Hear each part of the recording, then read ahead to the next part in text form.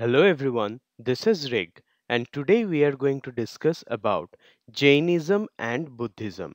Now this video has been made in accordance to the ICSE or CISCE board syllabus of class 6. However, if you are interested in history, if you are from any other board, you can definitely go through this video. This will help in your understanding of ancient Indian culture.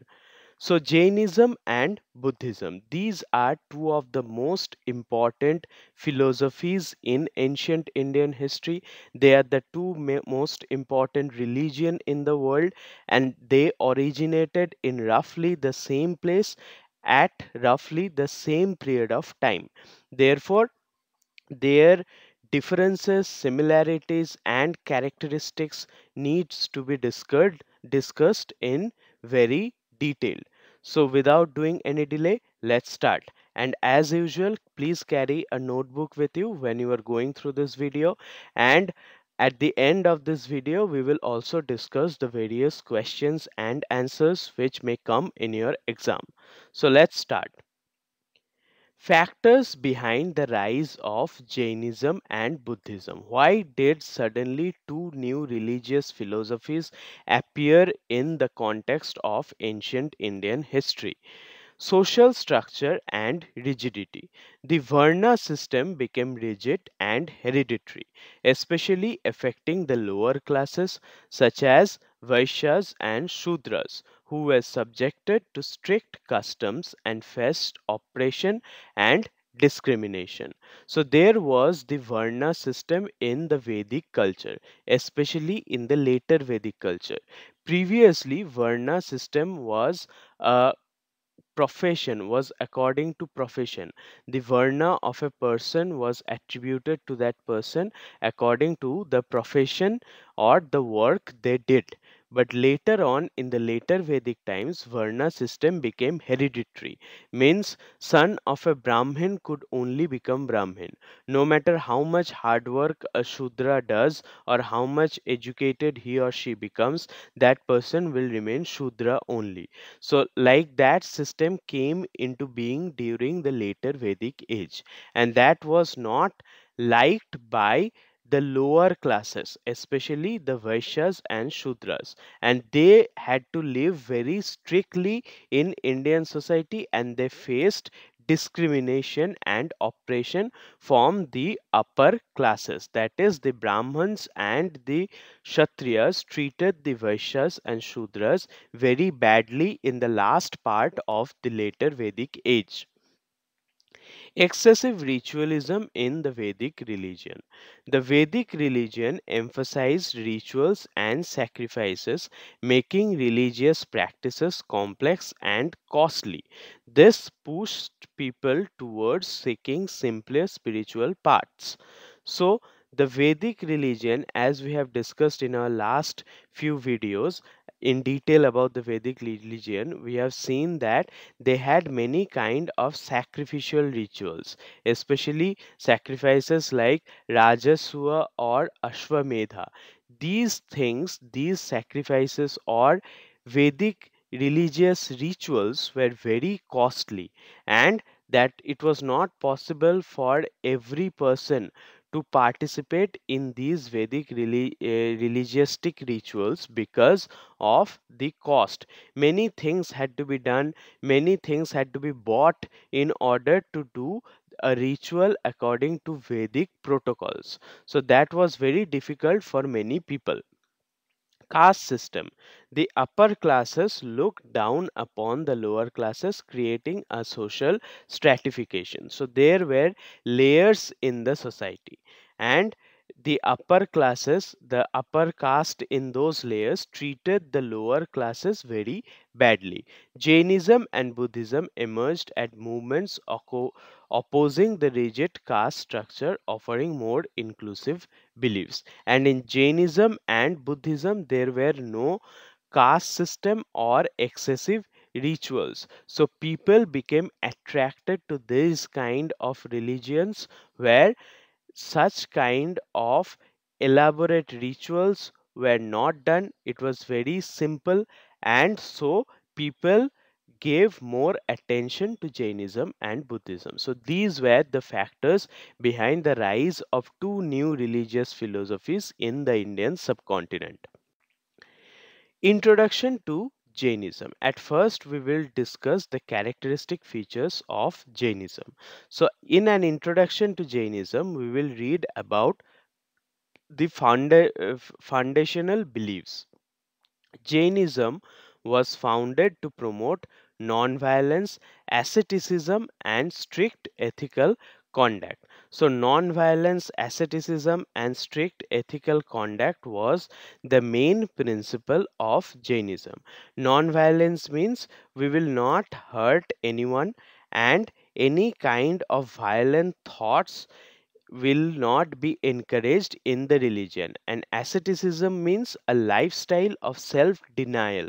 Self denial means we will not think about our own good, we will not indulge in worldly pleasures, often for the purpose of pursuing spiritual goals. In order to have spiritual goals, we will let go of our own desires. So that is asceticism. It emerged as a response to Brahmanical supremacy and social inequalities. So, social inequities means the division of the society according to different caste, and the supremacy of the Brahmanical practices.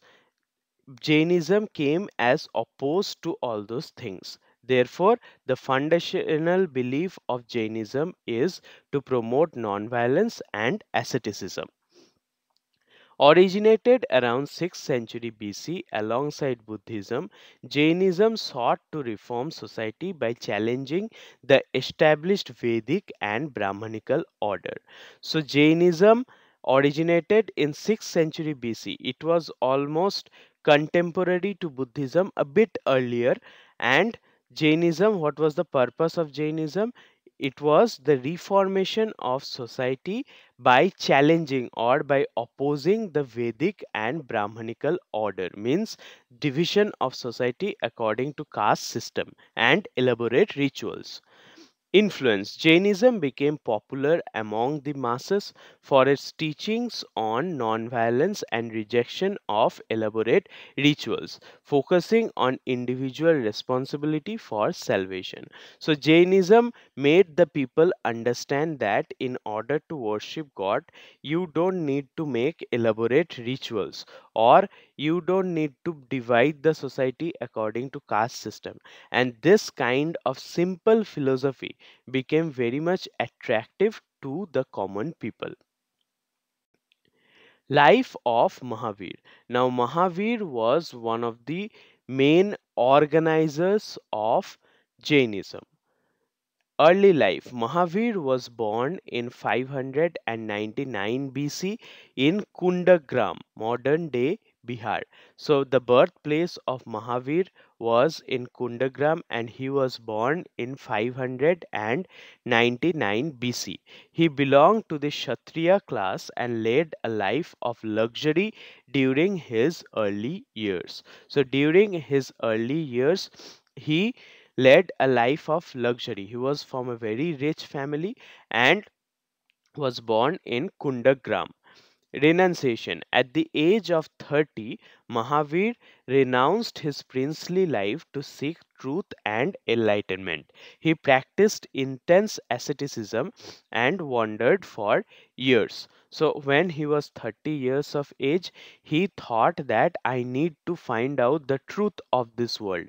Why are everything alive? What do we need to do in order to be one with the God? All these things came in his thoughts, and so because of that, at the age of 30, he left everything and was seeking truth and enlightenment. He practiced intense asceticism, means he practiced intense meditation, and he did not look at his own desires at all, and he wandered away for years. For years he was searching for the truth.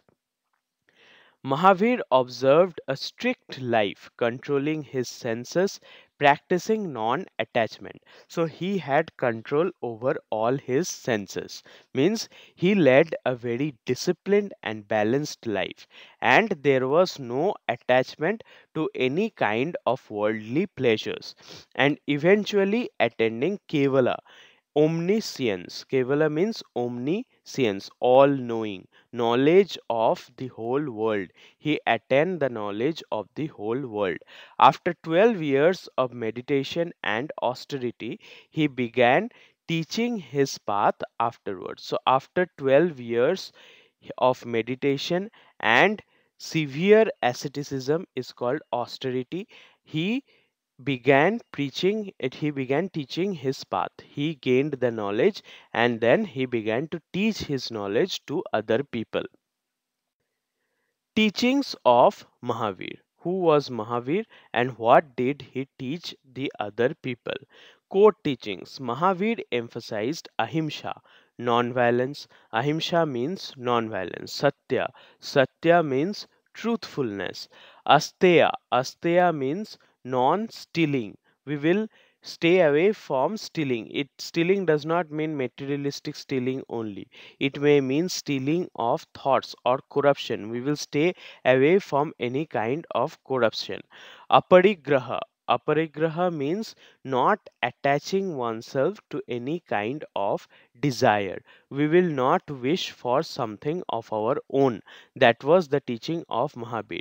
And Brahmacharya means celibacy. Celibacy means not indulging in family life. So we will stay away from worldly pleasures. We will practice virtues like satya, asteya, and aparigraha, and that will be attained through the practice of celibacy. Means we will not attach ourselves to any families. Five main principles. The followers of Jainism were expected to observe these principles rigorously. What were they?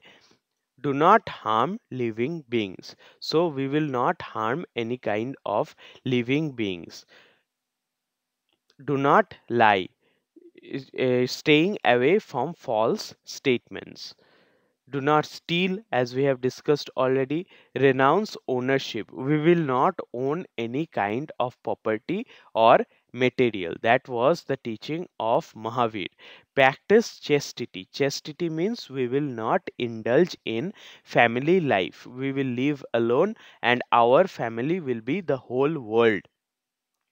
Path of self discipline. Mahavir taught liberation is achieved through self discipline, meditation, and ethical behavior without reliance on external rituals. So, Mahavir taught the people that you don't need to conduct extensive rituals in order to liberate yourself from this world. You need to have self discipline and meditation. You don't need to conduct elaborate sacrificial rituals with a lot of money. You just need to be disciplined enough, and you will be able to be one with the God. That was the teaching of Mahavir through a path of self discipline. Split in Jainism. However, Jainism became divided into two. What were those divisions? Formation of sects. Sects means different paths followed by different groups of people. So, after Mahavir's death, Jainism split into two main sects, Digambar and Svetambar. So, Digambar and Svetambar were the two main groups of Jainism which became divided after the death of Mahavir. Differences. What were their differences? Digambar means the sky clad.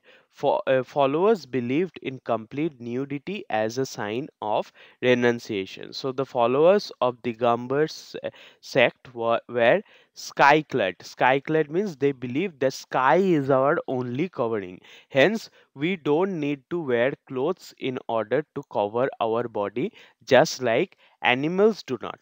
So, in that way, the Gambars believed in complete nudity, means without any cloth, and that will be the sign of renunciation. That will be the ultimate sacrifice you pay for letting everything go. Swetambar means they will be white clad. They will uh, dress up in white color, and the followers of Swetambar wore simple white clothes. Philosophical divergence. Both sects followed the same core beliefs but differed in ritual practices, attire, and interpretations of Mahavir's teachings. Now, both of them followed in the same core principles, but they had minor differences which they followed in their teachings or in their livelihood. Just like Digambar did not wear any clothes and Swetambar people or simple white clothes. Now, where did Jainism spread and how did it spread? Regional expansion. Jainism spread across India, especially in regions like Magadh, Koshala, and Kosambi, supported by royal patronage. Royal patronage means royal sponsorship. The kings of these areas supported Jainism, and that is why it spread in the regions like Magadh, Koshala, and Koshambi.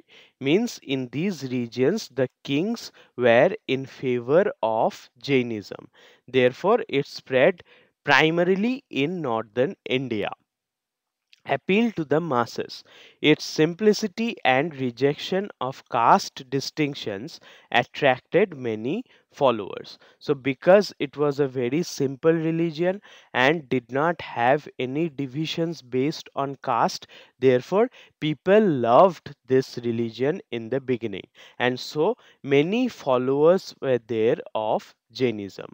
Mahavira's disciples traveled widely to spread his teachings. So the disciples of Mahavir, they traveled in far away places and taught the people regarding what Mahavir said. Influence on culture. Jain teachings on nonviolence influenced societal norms, and Jain monks contributed to art, architecture, literature in Prakrit, making Jainism accessible to a wider population. So, people in those times used to speak a language called Prakrit, and if someone comes and explain things easily in your own language, then obviously you will understand it better. Such was the condition of Jainism. The literature was in Prakrit, means people could understand the teachings of Mahavir. Hence, it spread through a huge area, and it had its contribution in art and architecture also, because many people started following Jainism. Now, impact of Jainism. What was the result of Jainism being followed by people? How did it impact the society? Literature. Early Jains promoted their teachings in Prakrit, facilitating a shift away from Sanskrit and contributing to regional literature. So, in our last videos about the Vedic ages, we have seen that people used to read and recite the mantras in Sanskrit. However, most of the people did not know the language Sanskrit. Hence, they themselves did not know what they were saying. But in case of Jainism, their teachings was promoted in the language of Prakrit, and lot of people or almost all the people knew the Prakrit language, and thus people could understand the teachings of Jainism. Architecture. Jain art and architecture exemplified by the Dilwara temples in on Mount Abu flourished under royal patronage and merchant support. So the merchants means the traders or the businessmen of those times, along with the kings, patronized the Dilwara temples. Dilwara temples are group of temples on the place called Mount Abu in Rajasthan. So, if you go there, you will see how beautifully the Jain art and architecture is seen through the help of building beautiful temples. Social welfare. Jain monks were active in social welfare activities, setting up hospitals and educational institutions. So the Jain monks did not always preach religion. They tried to help the society, or they tried to improve the society with welfare activities like educational institutions like schools, or they sometimes even set up hospitals. Ethical influence. Ethical means influence on discipline and morality of people. Jainism's emphasis on non-violence, environmental respect, and self-restraint influenced Indian society profoundly. So Jainism emphasized on non-violence, and Jainism taught people how to respect the environment, and also they taught self restraint. Self restraint means self control. So all these things are still followed in Indian society. Now, introduction to Buddhism. Who was Lord Buddha, and how was Buddhism, or what are the characteristics features of Buddhism? Founding. Buddhism was founded by Siddhartha Gautama, known as the Buddha, who sought to address human suffering through a path of moderation and ethical living. So, the aim of Siddhartha Gautama was to teach the people, or to address the human suffering. Humans used to suffer a lot, and he taught the people that through a path of moderation and morality, through discipline and moral knowledge, you can get rid of your suffering. So that was the teaching of Siddhartha Gautama, who later came to be known as Buddha. Teachings. Buddhism offered practical approach to life, emphasizing compassion, meditation, and ethical behavior. So Buddhism was a very practical approach to life, and it emphasized on compassion. Compassion means kindness. Meditation means, indulging in spiritual thoughts. And ethical behavior means not to do anything wrong while dealing with life. So all these things were taught by Buddhism. Philosophical opposition. Buddhism, also like Jainism, rejected the authority of the Vedas and Brahmanical rituals, promoting a more accessible spiritual path. So, all the Brahmanical systems, especially the systems taught in Vedas, where ritual was given very much importance, all those things were discarded or opposed by Buddhism. Great renunciation. Great renunciation means leaving worldly pleasures. Early life. Born in 567 BC as a prince, Siddhartha, he lived a sheltered life of luxury. His father shielded him from life's hardship. So, Buddha was born in 567 BC, and he was the prince. He was a prince of a great kingdom. So, and he lived a very sheltered life. Sheltered life means life where there was no problem at all, and there were plenty of luxuries. He was very rich, and he lived a life of luxury. His father was very protective of him, and his father made him stay away from all kinds of hardships. Means he did not have to struggle at all in life. Encounters with suffering. Siddhartha saw an old man, a sick person, a dead body, and a mendicant, which deeply affected him. So one day Siddhartha went away wandering in his kingdom, and there he saw four important things. What are they? He saw an old man. Okay, an old man who was becoming totally humped, means who couldn't even walk properly.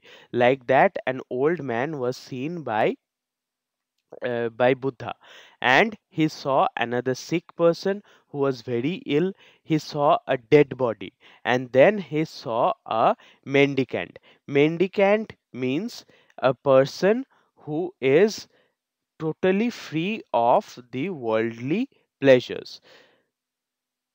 So, who is given to begging, who lives a life by begging stuffs from other people, and that attracted him deeply because that man is free from all the suffering. Renunciation. At the age of 29, he left his home to seek answers to life's suffering, marking the great renunciation. So, at the age of 29, just like Mahavir, he also became influenced by the power of truth and the importance of seeking the truth. So he left his home in order to seek answers for the suffering in human life. And that is the great renunciation. Renunciation means giving up all the luxuries. First sermon. First sermon means first teaching. Setting, Buddha delivered his first sermon at Sarnath, called the Dharma Chakra Pravartana Sutta, or the turning of the wheel of Dharma. Dharma here means righteousness. Dharma does not mean religion as people translate in English. It is a wrong translation. Dharma in Indian context means righteousness, living life according to moral laws and discipline. That is called dharma. So turning the wheel of dharma means starting the life of dharma. Hence, through the first sermon at a place called Sarnath, he delivered, or he started to live a life of dhamma, or he started to teach the society how to follow righteousness, and that is called Dharma Chakra Pavartana Sutra, and it translates to turning the wheel of dharma, means starting of dharma in the society. He taught the Four Noble Truths and the Eightfold Path as a means to overcome suffering. So, in order to overcome suffering, in order to get rid of all your bad things, you must follow Four Noble Truths, and that Four Noble Truth can be attained by following the Eightfold Path, and thus you will get rid of your suffering. Beginning of Sangh. His first sermon laid the foundation of the Sangh, or Buddhist monastic community. Just like Christians have convent, Buddhists have Sangh. So Sangh means a group where uh, a system of where the monks lived their life. So it is the beginning of Buddhist monastic community, and his teachings spread rapidly. These monks followed the principles of Buddhism, and they traveled far and wide to deliver the teachings of Buddha. So thus beginning of Sangh happened with the first sermon. Four Noble Truths and the Eightfold Path. So these are the main teachings of Lord Buddha, that is, the Four Noble Truths and the Eightfold Path. So, what are the Four Noble Truths? Life is full of suffering. According to Buddha, life is full of suffering. There is only suffering in life. That was the Buddhist philosophy. Suffering is caused by desire. If you expect something to happen and that does not happen, then you will feel sad or you will suffer. So, suffering is caused by expectations, or suffering is caused by desire. Suffering can be overcome, and we can get rid of this suffering. How can we get rid of suffering? To overcome the suffering is through the Eightfold Path. So suffering is the ultimate truth.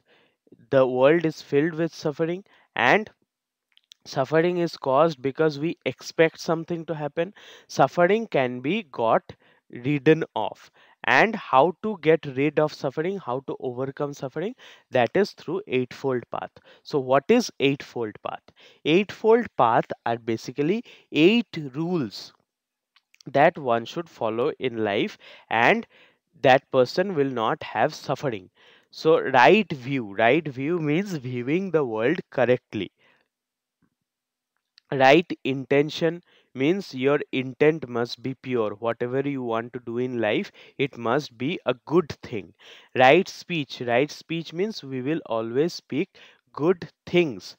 Right action means we will do the right kind of jobs, we will do the actual right thing, the pure thing, in order to live our life.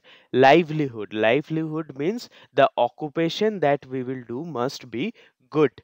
Effort means we will give our hard work for something good. We will study well. We will follow, we will work very hard. So, all these things are effort. Mindfulness means we will be aware of our surroundings. And meditation means spiritual beliefs. You must believe in spirituality. So, it is a practical guide to ethical and mental development leading to liberation. So, with all these things, you will be guided towards liberation. Liberation means you will become one with the divine. So, these are the four noble truths and how to attain them through the eightfold path. Now, code of conduct for followers. Buddha gave a manual which his followers should follow in order to lead their life. Five precepts. So, five precepts are there, which means five rules which every follower of Buddhist philosophy should follow. And what are they? Do not kill. We will not kill any animals. We will not kill any life. And do not steal means we will not take anything from anyone. Avoid false speech. Abstain from intoxicants means we will not do any kind of addictions. We will not indulge ourselves in any kind of poisonous thoughts, and also we will not do anything bad in our life, that is to avoid improper conduct. Now, moral discipline. Followers were expected to live a life of moral integrity. You may not have money in your life, you may not have anything in your life, but discipline should always be there. That was the core belief of Buddhism, and it meant avoiding corruption and maintaining a virtuous character. So, corruption should be avoided, and one should have a very well disciplined, virtuous character filled with good qualities. So, that was the five precepts which the followers of Buddhism were supposed to follow, along with the moral discipline. Non-violence, karma, and nirvana. So, these are very important things in ancient Indian philosophy, and they are non-violence, karma, and nirvana. Now, what are the meanings of these three things? Non-violence, like Jainism, Buddhism emphasized in ahimsa. Non-violence means we will not do any kind of violent activities, and violent activities does not necessarily mean physical activities. We will not have bad thoughts also. Thinking something bad is also violence according to Buddhism and Jainism. So we will not practice any kind of violence, and that is extreme ahimsa. Karma. Buddha taught that actions shape future outcomes, guiding ethical behavior. So we will do good deeds in life. Doing deeds in life is karma. So our karma will be something good. And because of doing the good things in life, we will have good outcomes. Our result will be very good. And that is guiding through ethical behavior. Nirvana. Nirvana means the ultimate goal of Buddhism, and that is the cessation of desire, when we will not have any expectations at all. So, that is the cessation of desire, means the end of desire. And when we will not have any kind of desire, then we will be free from the cycle of birth and rebirth. Means when we have let go of all our desires, then when we die, after that when we die, we will not take birth again. We will be one with the divine, we will stay with the gods, and that is nirvana. Means to become one with the divine with good works in your life. So that was the principle of non-violence, karma, and nirvana. Spread of Buddhism. Where did the thoughts of Buddha spread? Widespread influence. Buddhism spread to Central Asia, Sri Lanka, China, and beyond, aided by missionary work and royal support. So, the Buddhism had a lot of royal supporters, means kings of the region supported Buddhism. Hence, it spread to areas like Central Asia, Sri Lanka, China.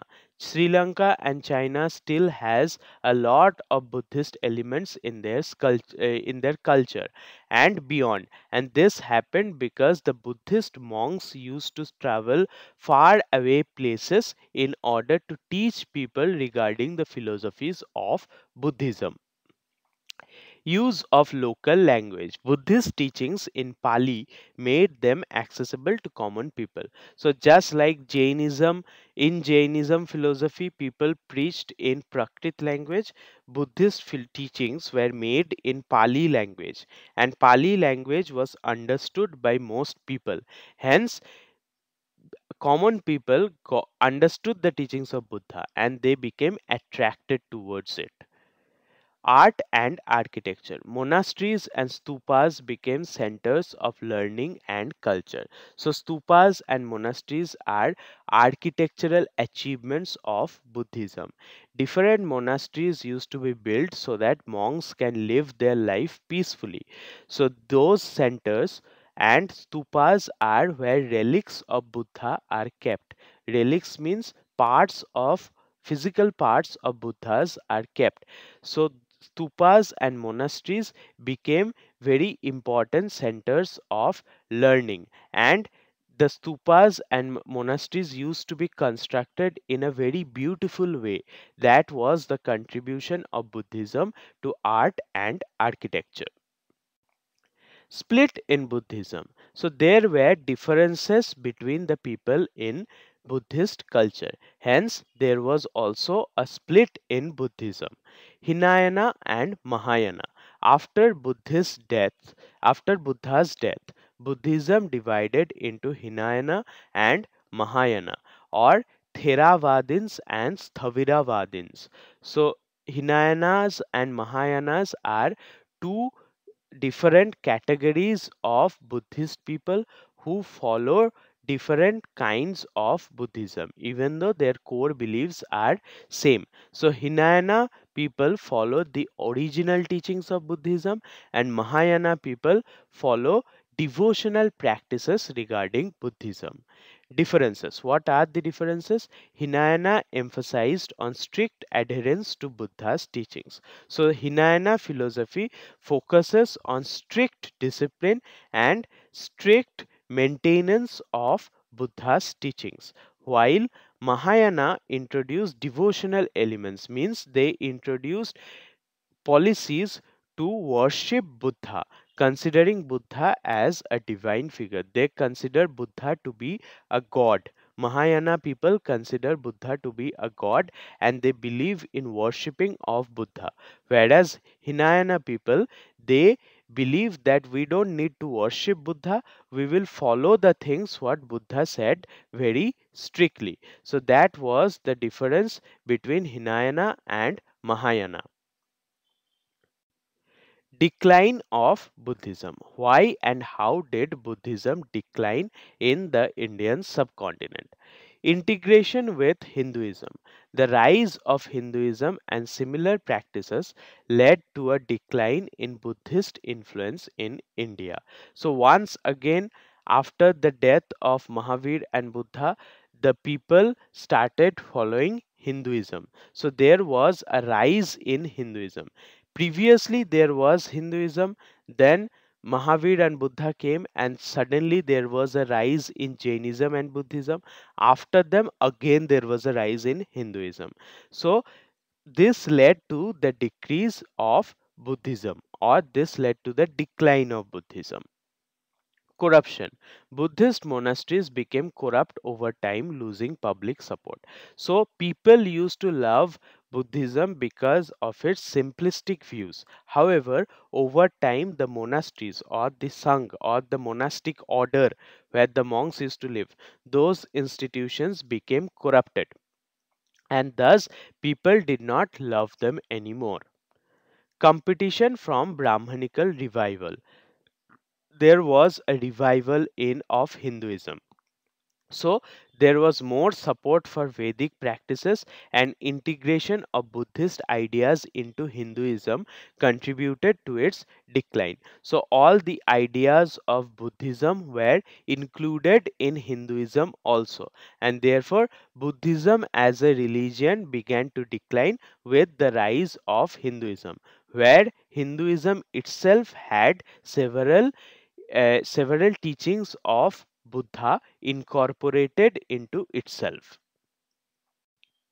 Impact of Buddhism. Now, what was the impact of Buddhism? How much influence did Buddhism have in the Indian society? Literature. The Tripitaka and the Jataka tales enriched Indian and Buddhist literature. So, Tripitakas are the teachings of Buddha, and Jataka tales are stories regarding previous births of Buddha. So, all these tales are very important in Indian literature, not only in Buddhist literature but also in Indian literature. People from other religion also follow the Jataka tales, and they are always impressed by the teachings of Buddha. Art and architecture. Buddhist art influenced Indian and Southeast Asian culture, evident in structures like Ajanta and Ellora caves. So, Ajanta and Ellora caves are very good examples of how beautiful a cave can be, or how beautiful architecture can be, and that was the contribution of Buddhism in the field of art and architecture. Ethics and society. Buddhism's emphasis on compassion, equality, and non-violence had a lasting impact on Indian social and ethical values. So, Indian people are believed to be very peaceful people, and one of the main reason for that is because of the teachings of Buddha. So, Buddhism's philosophy was based on compassion, which means kindness, equality means all the society will be united and there are no differences between people, and non-violence. Non-violence means we don't harm anyone. So, all these philosophies are still existent in the Indian society, and that is what makes us unique as a culture. Now we will go through the similarities between Jainism and Buddhism. Origins and reform both emerged in the 6th century BC as reformist movements opposing Vedic rituals, caste restrictions, and emphasizing ethics over ritualism. So, there were Vedic rituals which were very expensive. Caste systems were there where society was divided into different kinds of people, and also there was a lot of ritualistic protocols or systems which used to be followed for religion. So all these things were opposed by Buddhism and Jainism. So both originated as a reformist movement. Non-violence. Both promote ahimsa non-violence as a core principle, encouraging compassion for all living beings. So both follow the system of ahimsa or non-violence, where it means that we will be kind towards other living creatures.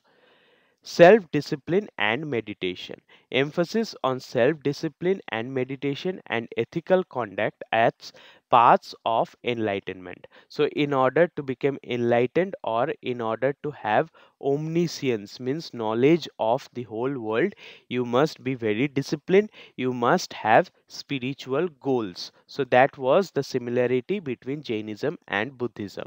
Karma and rebirth means belief in karma and sansar with liberation as the ultimate goal. So both believe that if you do good deeds in your life, after you die, you will stay with the gods. So that was the concept of karma and rebirth. Rebirth means after you leave the body, your soul takes birth again in another body. So both these concepts were there in both Jainism and Buddhism.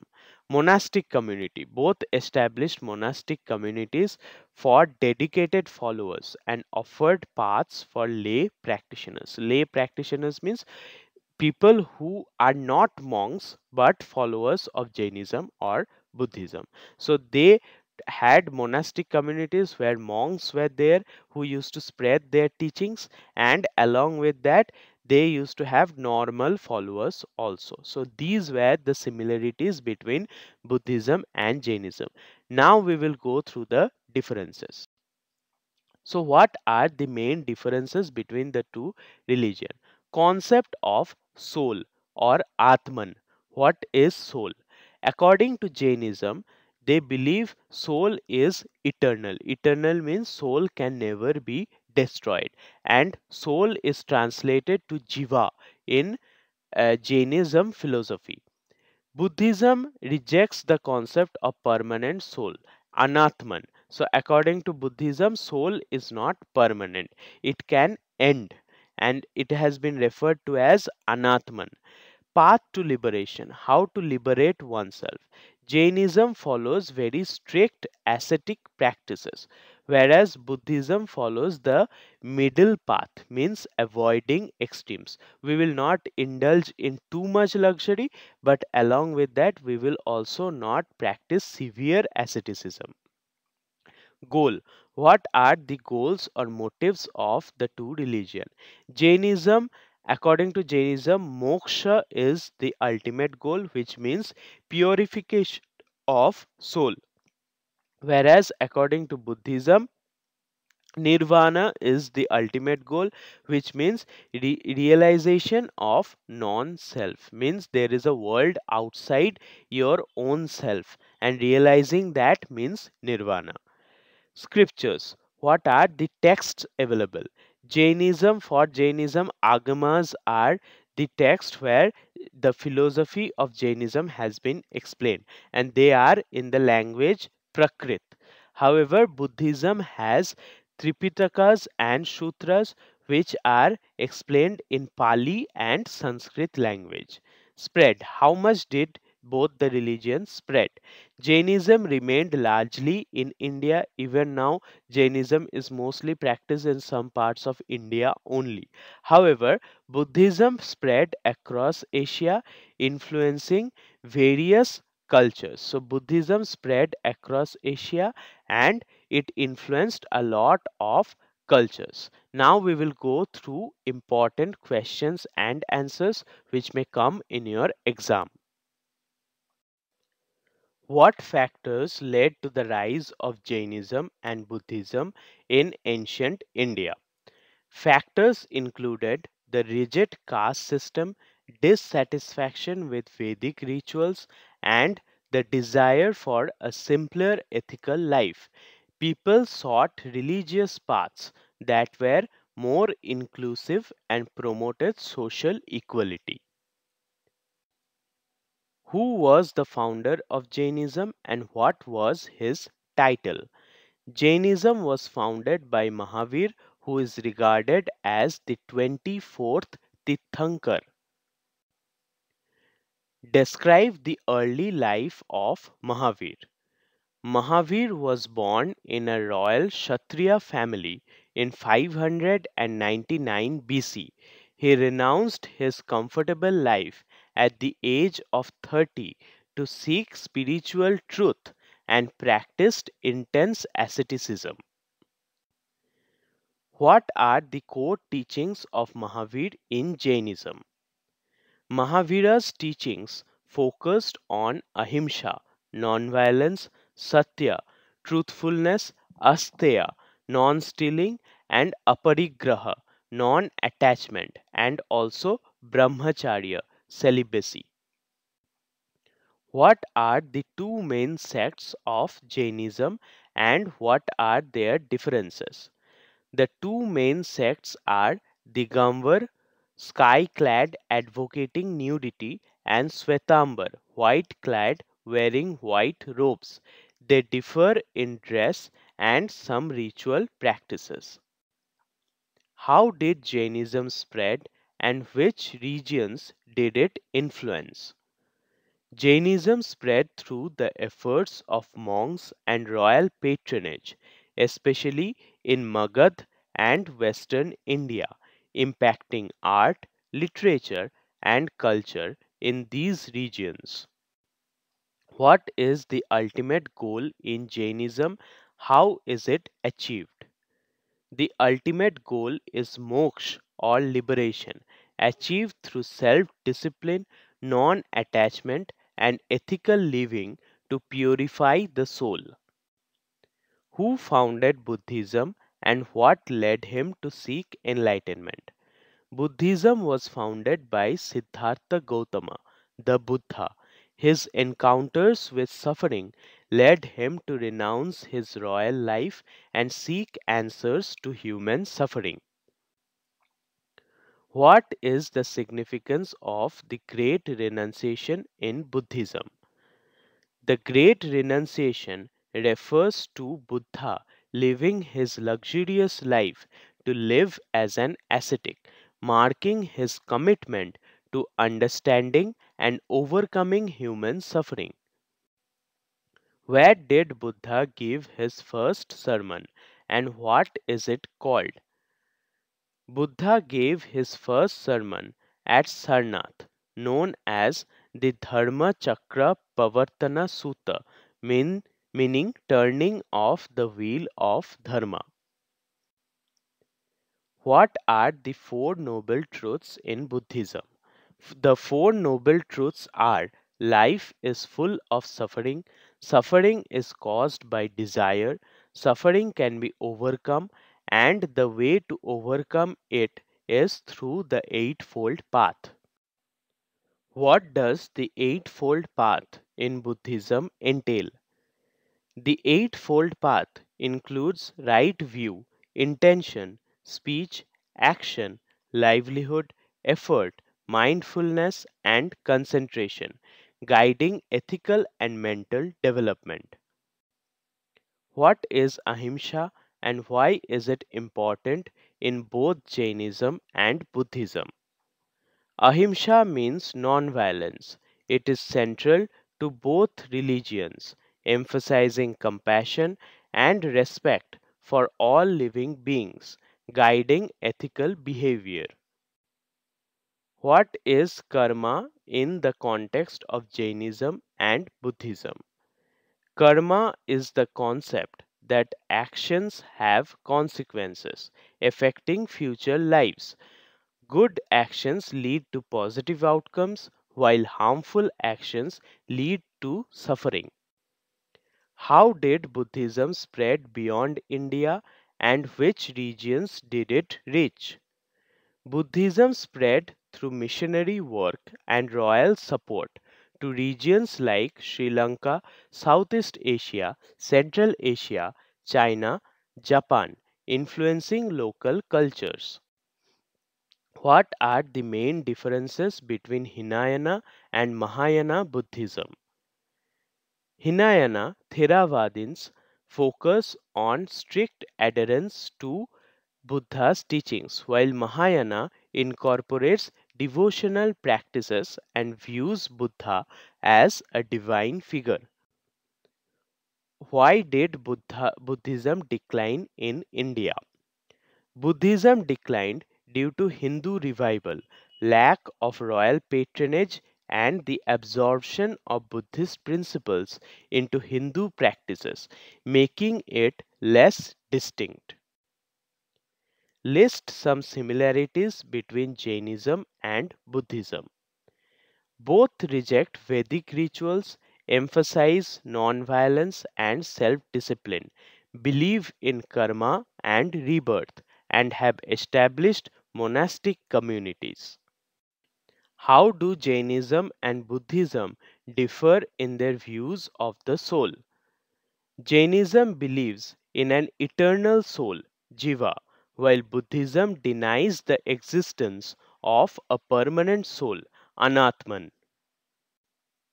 What impact did Jainism and Buddhism have on Indian culture and society?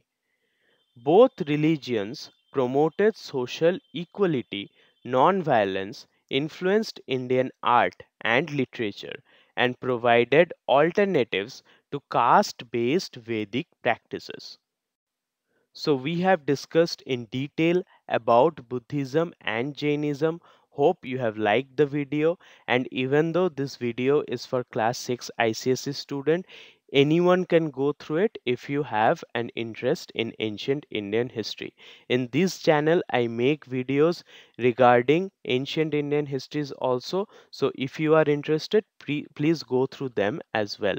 Thank you so much for your love and support.